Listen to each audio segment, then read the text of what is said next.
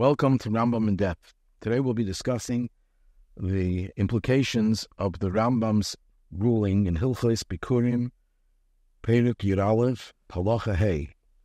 The Rambam says as follows: Hapeidas b'nei.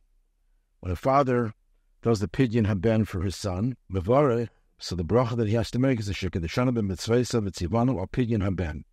That's the bracha on the mitzvah of Pidyon Haben. B'chayzer mevarech Shehecheyanu. Then he goes and makes another bracha of Shehecheyanu.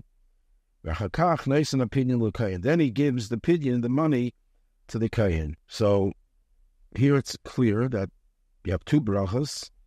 And which bracha comes first? The bracha on the mitzvah, and then Shehecheyanu. So the Chosam Sofer says from this Rambam, we see that the same thing would probably happen when you make a bracha on a new fruit, a perek chadash.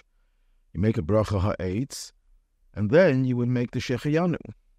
Just like over here, first the bracha on the mitzvah, and then the Shehecheyanu.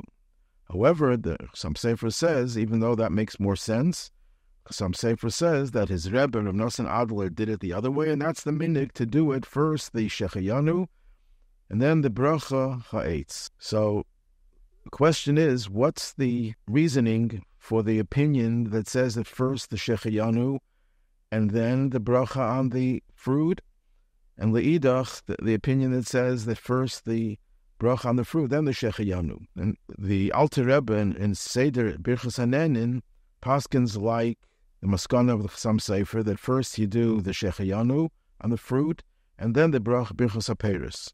So the marker of all this is from the Sofer Halachic Ketanes. It's the first pasuk that talks about this, and he starts off by saying, "B'chatchila I said that you should make Shehecheyanu, then the bracha on the fruit, because essentially you can make a bracha Shehecheyanu just by seeing the fruit. Although that's not the way we do it, but nevertheless, the seeing itself warrants Shehecheyanu, so it makes sense to make Shehecheyanu before." And then he says it's better not to be mafsek between the bracha on the fruit and the eating of the fruit. That's his havamina. Then he says shavti, that he returned to this, and he concluded otherwise. That first you should do the bracha on the fruit, just like we find by Lulav and Chanukah, that first you make a bracha, birchas ha-mitzvahs, and then Shehecheyanu. So he concludes that way. So the question is, the Rav Nosson Adler, Chosam Sofer, and of course the Alter Rebbe, who say that first you make the bracha on Shehecheyanu, and then the bracha on the fruit. Since we don't make a bracha on just seeing the fruit, why would we not make the bracha first on the mitzvah? And they see it from the Rambam over here clearly that first you make the bracha on Pidyon Haben and then Shehecheyanu. What's the difference? So the Chosam Sofer's son, in one of his tshuvas, gives an explanation. He says that by Pidyon Haben, you don't always make a Shehecheyanu by Pidyon Haben. There are cases where it's done through a shliach, according to those days that you can do it through a shliach. There's no Shehecheyanu. So since the bracha on the Pidyon Haben you always make, but Shehecheyanu you don't always make, the bracha on the mitzvah takes precedence. Here we can give another explanation, another difference. When you make a bracha, Shehecheyanu, on fruit, the Shehecheyanu on the fruit and the fruit, the bracha on the fruit, are two totally different things. The Shehecheyanu is a bracha that you make for the simcha that you are eating a new fruit. The bracha on the fruit itself is a bracha that you make in order to be matir. Otherwise, unless you acknowledge that the Eibishter is the one who provides us with the fruit, we have no heter to eat.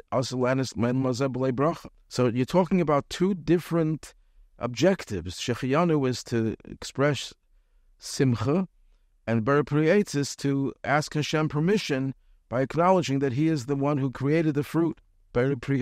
So to say the bracha on the fruit and then say Shehecheyanu, that would be a hefsek, because the Shehecheyanu has a totally different function. By contrast, when you're dealing with Pidyon Haben and Shehecheyanu, birchas ha-mitzvahs and Shehecheyanu, what is the bracha on the mitzvah? You're thanking Hashem for the opportunity to do the mitzvah.